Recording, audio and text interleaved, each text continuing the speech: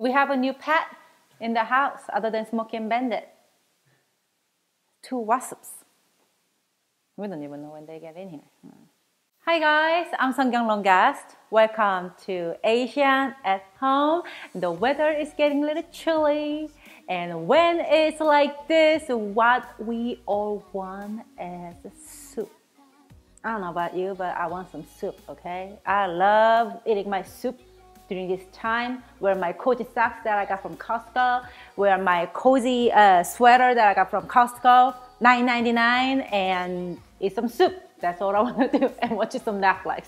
So anyways, to complete that, I need to make my soup first because I got my Costco haul already for my socks and sweaters. So all I need is a soup, and today I'm going to show you how to make Tom Kha. So Tom Kha is a Thai soup. That Tom is a soup and the Kha is the Galangal, the root vegetable or aromatic vegetables. And I'm going to make Tom Kha Gai today. The Gai is the chicken. So yeah, it's a coconut chicken soup. So let's get started. First, we need to prepare all our aromatic vegetables. So you will need 1 large or 2 small lemongrass cut into 2-inch pieces. And prepare Galangal. A lot of people say this is like a Thai ginger, but that's not true. Galangal is Galangal. It just looks like steroid ginger.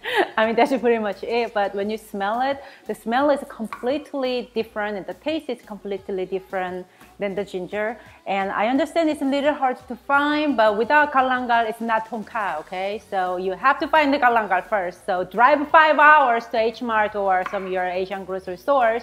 A lot of people peel the Galangal, but I don't think it's necessary. It's like I never peel my ginger. I really believe there's a lot of nutrition on the skin as well. So I don't peel the Galangal, but if you want to, you can go ahead and do that. But when you're handling Galangal, please be careful because they're really woody and hearty texture.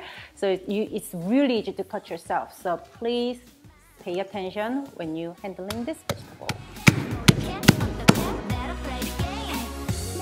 You will also need 1 to 3 Thai chilies to your taste.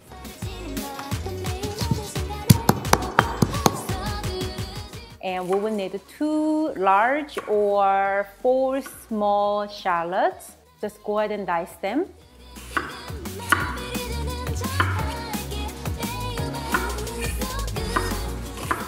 You will also need 2 to 3 lime leaves.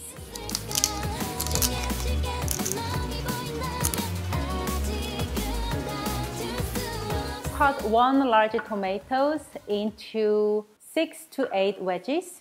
Prepare 5 ounces of mushrooms. Your favorite mushrooms. Today I have a shimeji mushrooms, so this is what I'm gonna use. You can use the buttonbell mushrooms, king oyster mushroom, oyster mushroom. I think shiitake mushroom might be a little too strong, but if that's all you have, you can use it, but that won't be my choice. Lastly, slice 1 chicken breast into bite sizes. So the chicken breast I'm using is about 9-10 ounce. So into a wok or medium-sized pot. Pour 2 cups of chicken stock, then add lemongrass, galangal, and shallot. Turn the heat to medium heat, and we are going to simmer them to get their beautiful fragrance into the soup first. Then go ahead and add 2 teaspoons of palm sugar, 2 tablespoons of fish sauce, 1 can of coconut milk. It's about 1 2/3 cups of coconut milk. Tomatoes, mushrooms, the chicken, and the lime leaves. Make sure you tear them down before you add. Thai chili. Gently stir and mix everything together. And we are going to cook them low and slow, very gently over medium heat until the chicken is fully cooked, the tomato is nice and soft, and mushroom is cooked. If the tomato peels just came off from the tomato, don't be shy and just take them out because nobody want to chew that, okay? I like to just take them out. That's what I do. Meanwhile, the soup is cooking. I'm going to chop some green onions and cilantro. Stir in the cilantro and the green onions into soup. When the chicken is fully cooked and soup is almost done, we are going to go ahead and add lime juice. So depending on your taste, add a 1/4 cup to 1/3 cup of lime juice. Depending on my mood, I add like 1/3 cup when I want like a really little kick and sour. When I just want to taste more, little more creamier and like, you know, more mild soup, I just add 1/4 cup. So depending on your taste, go ahead and add a 1/4 cup first and taste it and add more as you go. Turn up the heat and we are done. To your taste, you can add some chili oil, my famous chili oil. Go ahead and make it. Every time you guys make it, you guys tell me that this is the best chili oil ever. So if you haven't made it yet, don't miss out, make one because it's gonna blow your mind. Serve this tom kha just as a soup. You can just enjoy it as a soup.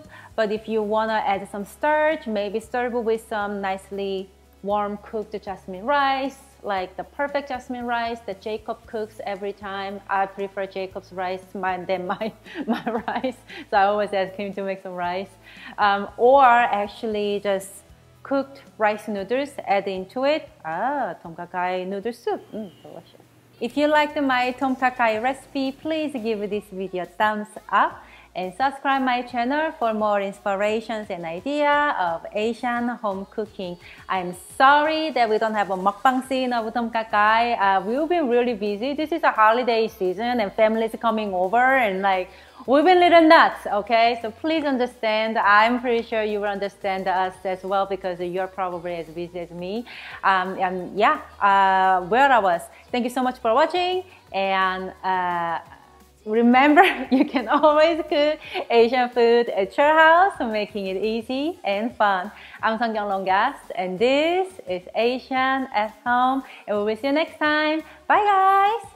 Mwah. Oh, and if you want to see Tom Yum Goong recipe, just let me know. Because I think Tom Yum Goong is actually one of my absolute favorite soups. I have ingredients all in my refrigerator.